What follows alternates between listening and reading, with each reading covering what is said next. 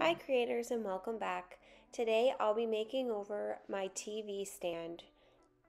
This is the focal point in our living room and I just don't like the way that it's looking, and it's got a few dings and scratches on it from having it for a few years. So I'm gonna transform this into something beautiful and something that matches our style a little bit more. I'm gonna start by removing the glass from this piece. So here I'm just unscrewing these screws in the back, and I'm just going to place them in a Tupperware container to hold them all and make sure that I don't lose them, just in case I want to use them on a future project.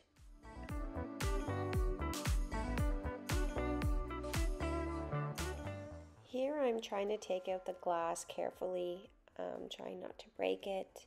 This was a very difficult process and very slow. So basically I just am pushing at the glass and trying to grab any little piece of it, just because it was glued down in the corners. Eventually I did get it out and it didn't break and I didn't get cut. I won't be reusing them in this piece, but I'm going to keep them for the future just in case I ever want to change this look back. Now it's time for my favorite part. I got a bucket of warm water and I'm just using some crud cutter that I spray all over the piece and then wipe it back with the warm water in a cloth. And I make sure to get a second bucket of warm water just to rinse it all down again, because you don't want to leave any residue. This piece has quite a few dings in it from my kids rolling their cars on top and just hitting toys off of it. So I'm just taking some wood filler here to fill in all of the scratches and dings. And then I will give that about an hour to dry, and then I'll come back and sand it down. All I had on hand was 150 grit sandpaper, so I use that. Normally I would go to about a 200, 225 grit.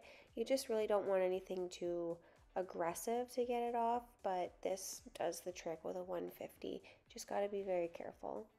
As this isn't real wood, it's just particle board, so I don't want to damage that at all.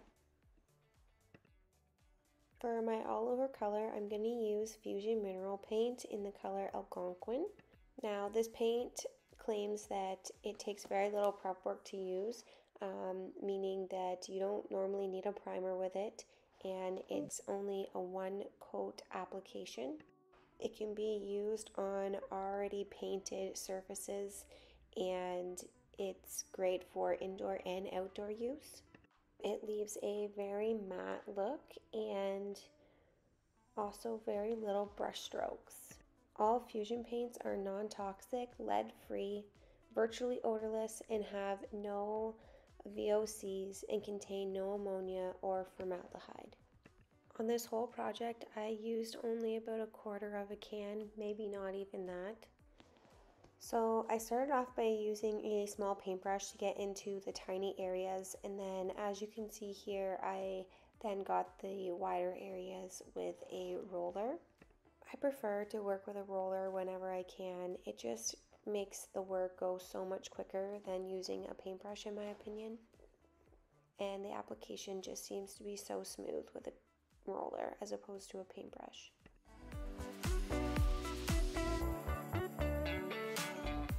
On the top of the piece, I did the Algonquin and I let it dry overnight. And here I have two buckets. The white-ish color is called cashmere, and then I also have the Algonquin in the other bucket. And what I've done is I'm going to do a paint wash. So basically I have added a little bit of water into each of my paint colors. And then I am going to use these foam brushes and apply a generous amount of each of the colors. So I'm going to alternate colors. So I've started here with the cashmere.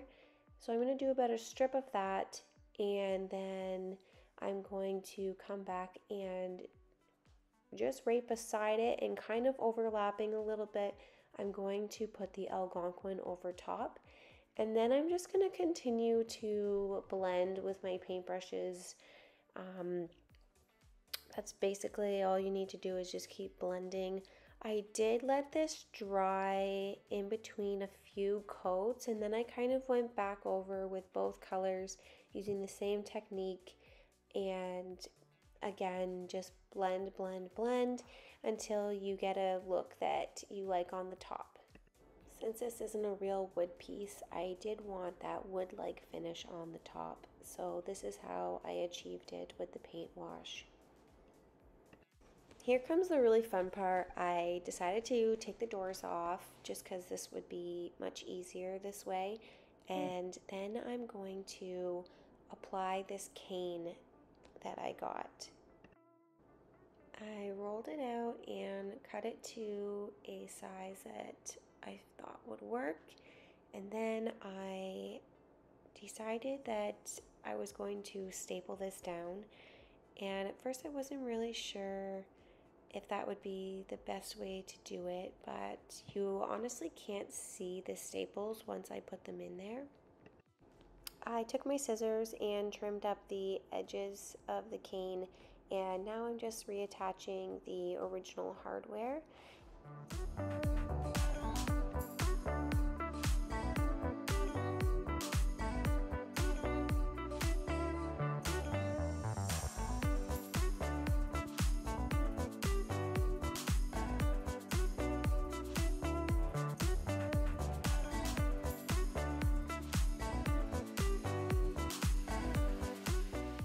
Time for the final reveal. Here's what the piece looked like before I started, and here's what it looks like now.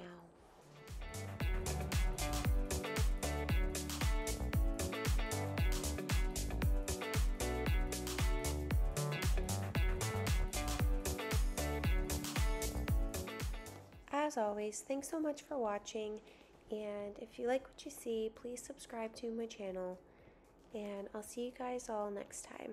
Bye.